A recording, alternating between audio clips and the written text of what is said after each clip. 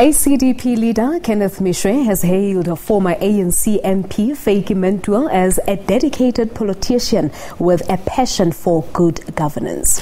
Meshoe was welcoming Mentor and two others to the African Christian Democratic Party membership earlier today. Mentor described her move to the party as a call from God.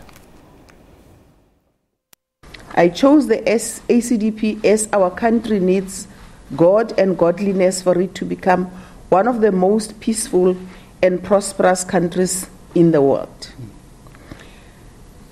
I've gone through ACDP policies and the manifesto. Both the policy and the manifesto are practical and they put God at the center.